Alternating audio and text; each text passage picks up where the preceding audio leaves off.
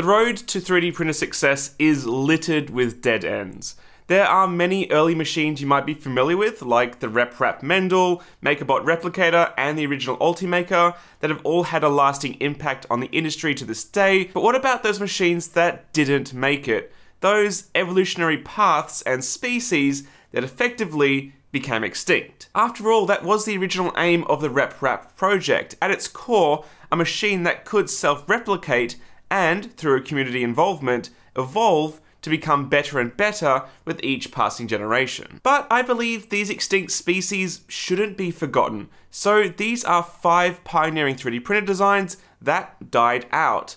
Although they didn't find continued success, they left a lasting impression on me, and perhaps in some cases deserve a second look as the world of 3D printing continues to evolve. Let's get started.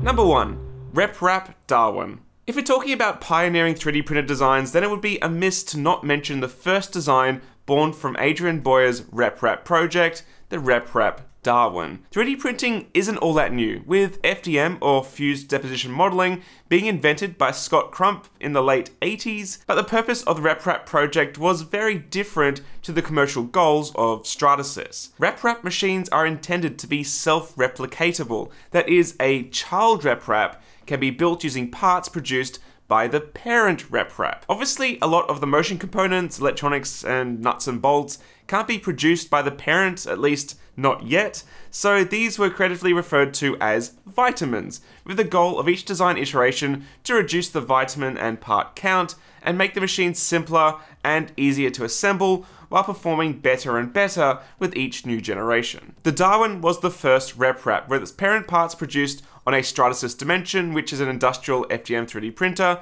costing tens of thousands of dollars. The Darwin, however, only cost a fraction of that. The first thing you'll notice with the Darwin is just how over-complex it is. The design was loosely inspired by the existing Stratasys mechanical designs, and it has a complex moving gantry arrangement and this incredible Z-axis movement with 4 lead screws and linear rods slaved to a single motor with a huge timing belt. Also worth noting is the extruder, using a brushed gear motor to pull filament down into the thermoplastic extruder, which used manually wound heater wire to create a DIY heat cartridge. The RepRap Darwin was groundbreaking, and despite its overcomplexity, it spawned some of the first commercially available 3D printed kits aimed at hobbyists, one of which being the Bits from Bytes RepMan, a laser-cut acrylic interpretation of the RepRap Darwin. Just like the Darwin, this PLA-only 3D printer was notoriously difficult to get a good print out of, but the idea of being able to produce 3-dimensional objects in your very own home was groundbreaking for the time. There's no question that the surge in popularity of 3D printing over the last 15 years can be largely attributed to Adrian Boyer and the RepRap project. But back at the beginning, it wasn't just all about printing in plastic, or indeed using FDM technology at all. Number 2, CandyFab. The CandyFab was a project started back in 2007 by Wendell Oskay and Lenore Edman of the Evil Mad Scientist Laboratories, and their approach to producing 3-dimensional objects was wildly different to that of the RepRap project. Instead of molten plastic, the CandyFab machine selectively melted sugar particles together in a huge box, which was then lowered as each new layer was spread across and melted in place. This idea isn't too different to SLS, or selective laser sintering, where a laser will sinter plastic powder in place layer by layer, but the switch to sugar and a heat gun makes the CandyFab far more affordable to run, and 3D printing of huge objects becomes a realistic possibility. And because the unmelted sugar granules provide a support bed for the print as it forms, they are even able to produce interlinked models like this gigantic chain completely out of sugar. The CandyFab 6000 culminated a long list of improvements and food safety considerations into a machine that could have gone on to become quite popular indeed. But in their own words, the CandyFab 6000 made its debut in 2009. This was the same year that MakerBot was formed and the year that hobbyist 3D printing exploded. Suddenly, you could just buy a credible 3D printer for $1,000. The primary motivation for making a CandyFab was no longer there. While the idea of printing large, roughly textured objects from sugar might not be on the top of everyone's priorities, the project still made great headway into DIY powder-based 3D printing systems, and that space remains at a pretty embryonic stage even today. There was, however, another company with sweet 3D treats on the mind, and that came along a little later, and it absolutely grabbed my attention: the Sugar Lab. Instead of melting sugar together, their approach was to bind it together using an inkjet head, an approach modified from an existing technology pioneered by Z Corp, which uses a special gypsum powder and a jetted binder with colour to produce full colour 3D prints. The Sugar Lab team partnered up with 3D Systems, where they announced the Chef Jet at the end of 2014, and I was 100% going to buy one. The idea of full colour edible 3D prints with the detail they showed was just awesome, and I even put together an entire business case for it. But the machine never came, and 3D Systems killed it off, along with their entire failed attempt at cracking the consumer 3D printing market. They might have tried to purge that disaster from the internet, but old Angus remembers. Oh yes, he does. It looks like it might be coming back with something called the Brill 3D culinary printer, but I'm not holding my breath. I'll believe it when it's actually for sale. Number 3, Tantalus. Many early 3D printers were large, awkward, and fragile beasts, which didn't tolerate transport all that well. But what about one designed for portability? Enter Tantalus.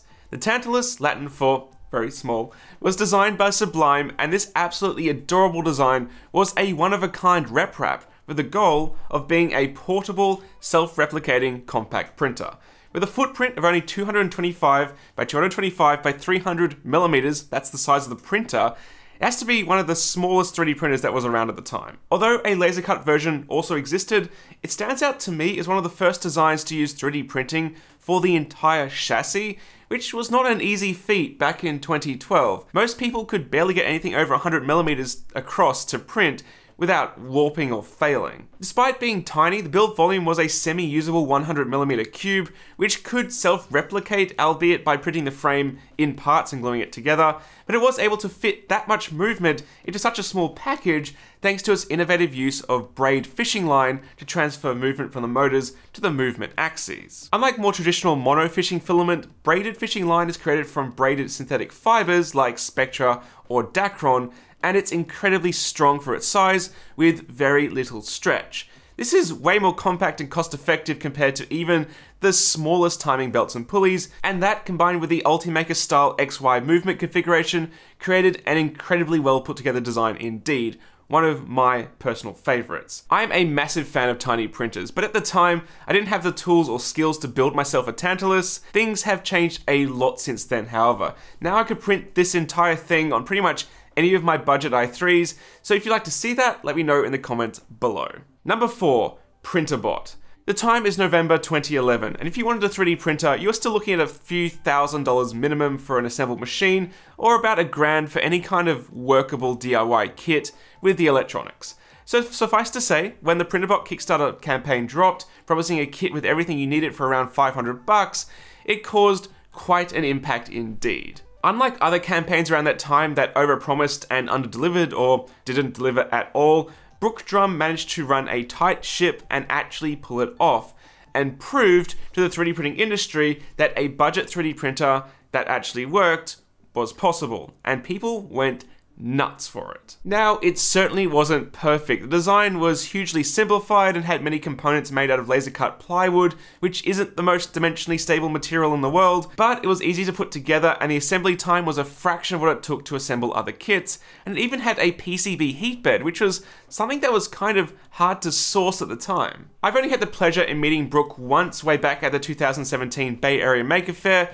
but I shook his hand and said thank you for disrupting the out of 3D printing, because after Printerbot, things started to change at a rapid pace. Brook went on to design a range of other 3D printers, from the even more minimalistic wooden Printerbot Simple to the much more elegant and refined, but ultimately more expensive Printerbot Simple Metal, but unfortunately closed up shop in 2018, citing low sales. In my opinion, it was the price point which put Printerbot on the map, but it was the price point of China's wave of budget 3D printers which ultimately killed them. Still, the fact we have low-cost 3D printers at all these days is in part thanks to the original Printerbot, showing that it was possible, and after a 2021 update, it looks like Printerbot isn't out for the count quite yet. Number 5, RepRap Simpson. So far we've covered printers that started it all, printers that started the price war, and printers that fit in your backpack.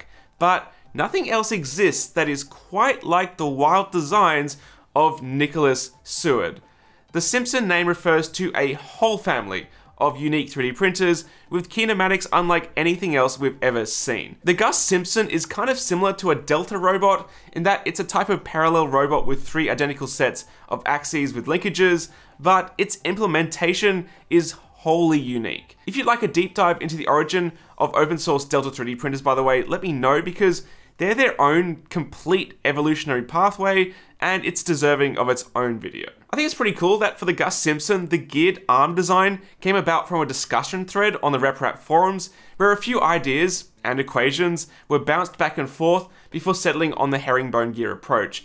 We really don't see enough of this kind of collaboration design anymore. Nicholas's designs are so wild that I'm not sure they can even be considered an extinct species in the same way that other machines in this list can. They're more like mad science experiments with little care into long-term success, but more of a question about what if? Let's build it and find out. Honestly though, this is actually really cool because all it takes is just one of these out-of-the-box approaches to reveal unexpected benefits and potentially kickstart a whole new era of 3D printed design. I am in no way qualified enough to discuss the advantages or disadvantages or even inner workings of Nicholas's wild designs, so I highly recommend checking out Billy Rubin's awesome interview with him, linked here. Do you think any of these designs died out before their time, or are there any others that you feel should have been included in this list? Let me know down in the comments below, and if you enjoyed this video, then be sure to subscribe for more. Thanks for watching, guys.